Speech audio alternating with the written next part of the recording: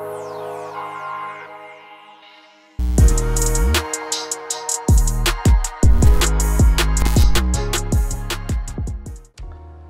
this is Jay from Black Box Customs. Today we're going to go through the installation of the new negative cant plate 3, aka the NCP3. First, we're going to start off by verifying that our firearm is unloaded and safe, and removing any source of ammunition from our workspace. Next, we can start removing the UBL from the Safari Line holster. This is a good opportunity to clean or remove any of the factory thread locker that's already on the factory hardware. We're going to grab the 3 included T-nuts and we're going to insert them into the left or the right slots. That's going to be determined by which side you wear your holster.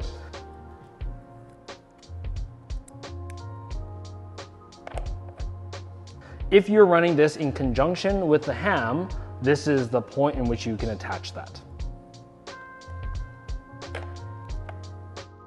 The plate should still be able to move smoothly and rotate over the post without the screws being fastened.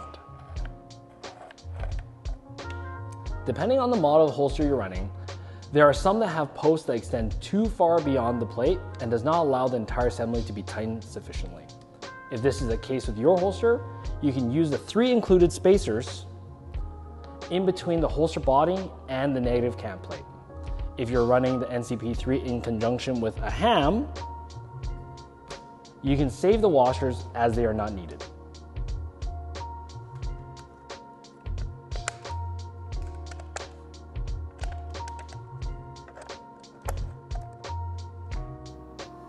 Now we're going to loosely thread the low profile hardware that we supplied into the holster. Stop once these are slightly hand tight.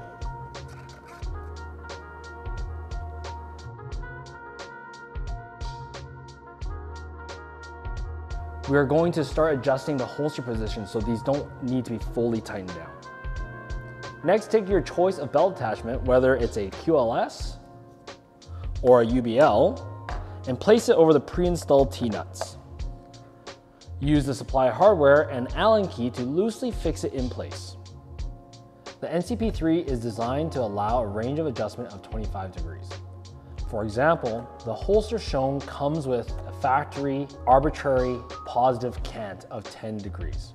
The NCP3 allows you to reduce this from that positive cant through to a maximum of a negative 15 degrees worth of cant.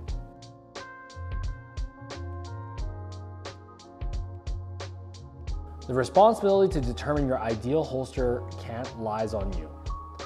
Experimentation using dry fire and live fire will help you get there. We use tools such as the Mantis Holster Draw Analysis app to help obtain objective data to inform our choice.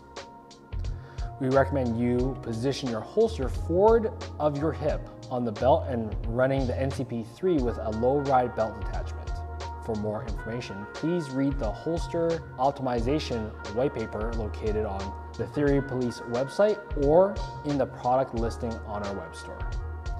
We also recommend testing and running the setup in the actual environment in which you employ your handgun. For example, standing, seated, inside a vehicle, wearing armor, etc. After you found the ideal angle that you'd like to run, we can now properly tighten down the hardware. We'll start off with removing the UBL.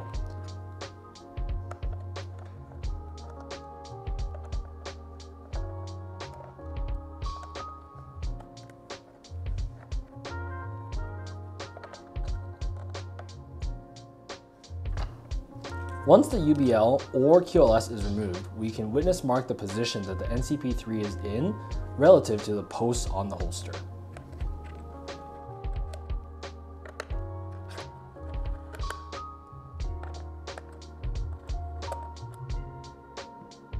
Each NCP3 comes supplied with a VC3 Vibratite thread locking compound. Apply a dab of VC3 on your hardware and allow 10 to 30 minutes to dry before assembly.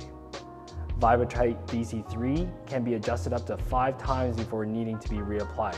We also recommend using a paint pen or something similar to score witness marks on all 3 holster bolts and check periodically to see if the screws are backing off.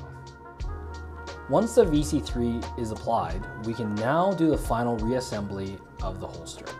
This process is the same as how we initially set up the NCP3, with the exception of the holding compound and torquing the screws to spec.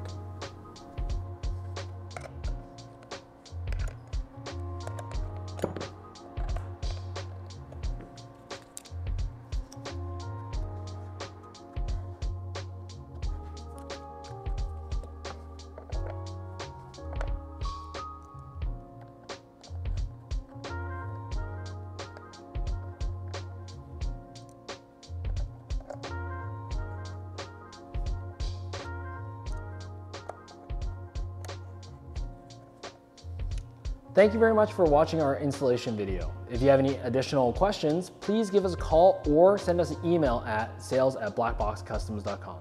We'll catch you next time.